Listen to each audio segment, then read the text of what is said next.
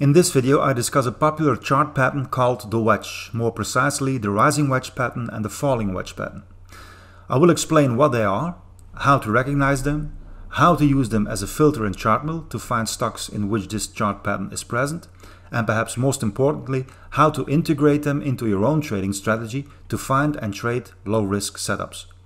My name is Christoph, welcome to ChartMill. Rising and falling wedges are price patterns in technical analysis.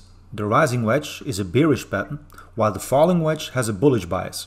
In this regard, they both differ from the symmetrical triangle pattern, which can be bullish or bearish at the same time. A rising wedge is characterized by two converging trend lines. The trend lines are rising in the process, hence the term rising. Successive highs and lows are connected over a period of time. However, the lower trend line rises faster than the upper trend line, and this creates the typical wedge shape. The pattern can occur in a rising trend or in a falling trend. In the first case, it is a reversal pattern. The moment the price falls out of the wedge at the extreme point of the converging trend lines, this can indicate the start of an opposite trend movement. However, a rising wedge can also occur as a continuation pattern in a long-term downward trend. In this case, the main trend is bearish and the rising wedge is a purely temporary price rebound. Once price falls out of the price pattern, the bearish main trend continues. A falling wedge has the same converging trend lines, but in this case the trend lines run downward instead of upward. In this way, successive highs and lows are connected over a period of time. And in contrast to the rising wedge pattern, the upper trend line declines faster than the lower trend line, creating the typical wedge shape for this pattern. Likewise, for the falling wedge, the pattern can occur both in a downward and upward trend. ChartMill offers the possibility to screen for rising and falling wedges. The filter can perfectly serve as a basis for a first selection, which can then be further fine-tuned manually. Here are a few recent results of the filter Rising Wedge Short Term. To configure the filters, go to the Stock Screener page and select the Indicators tab. Then open the drop-down menu under Chart Patterns. The addition ST stands for Short Term. In this case, ChartMill will search for wedges within a time frame of up to 60 periods.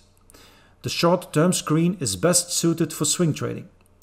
With the regular wedge filters, you will notice that the wedges are drawn over a longer period of time.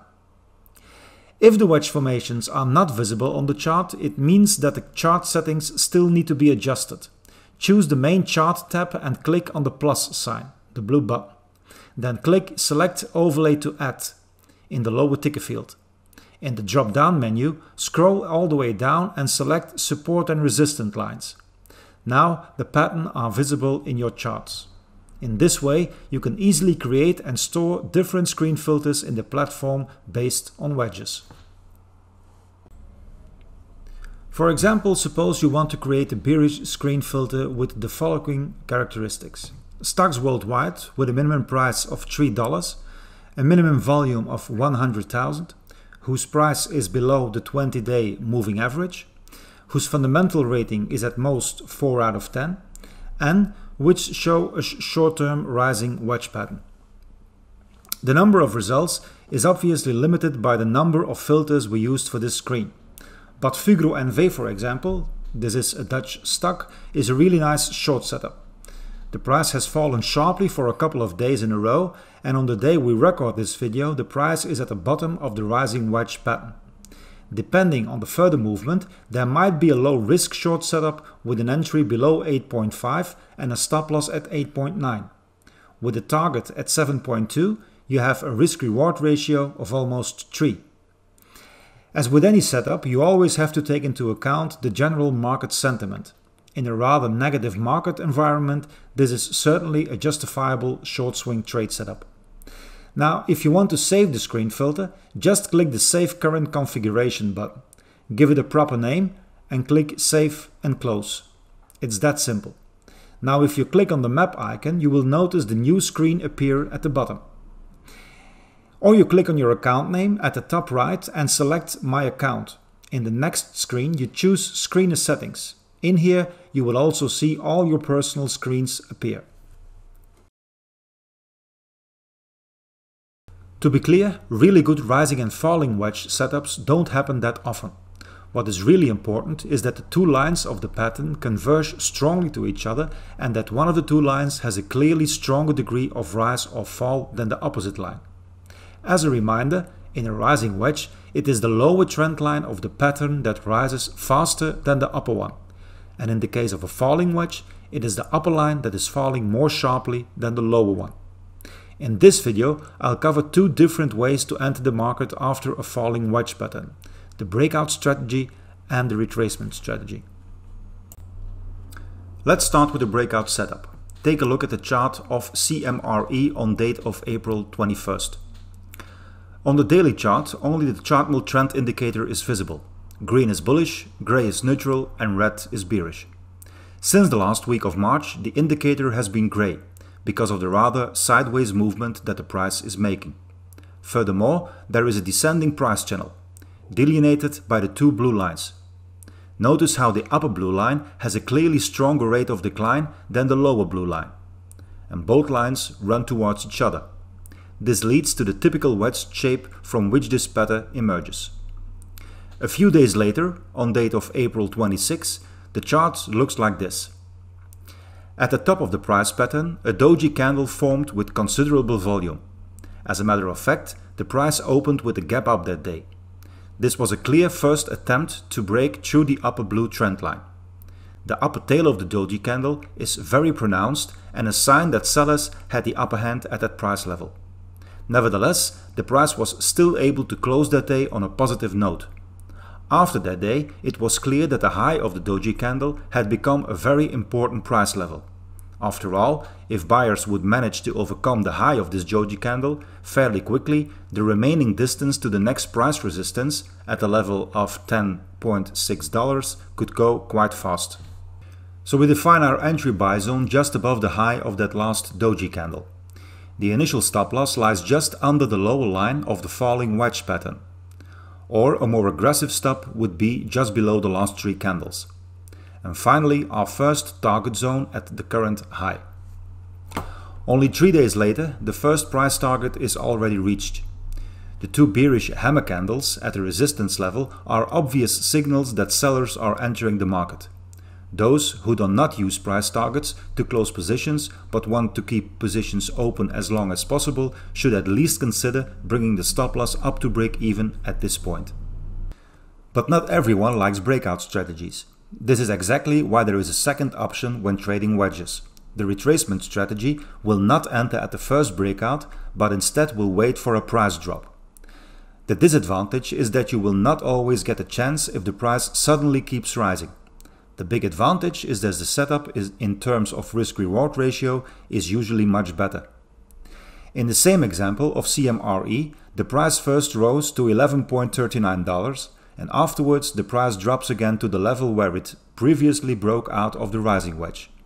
The $10 price level acts as support.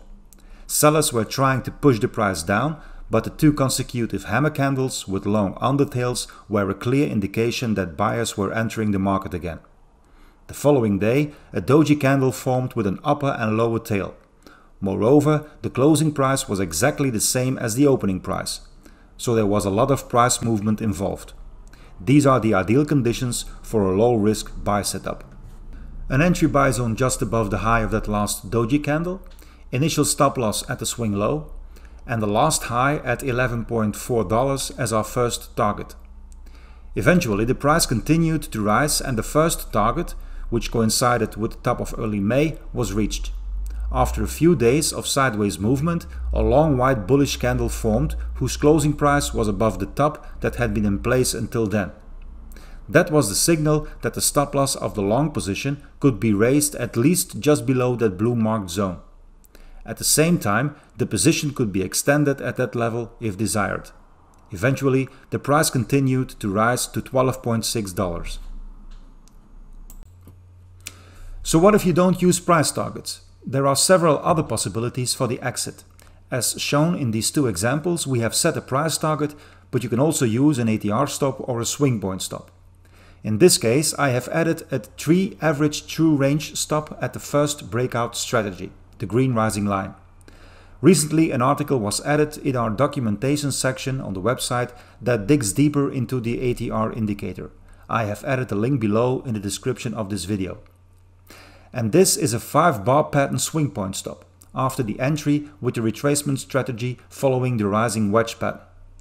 These two exit strategies were already covered in detail in another video, from which you can now see the link appearing in the top right corner.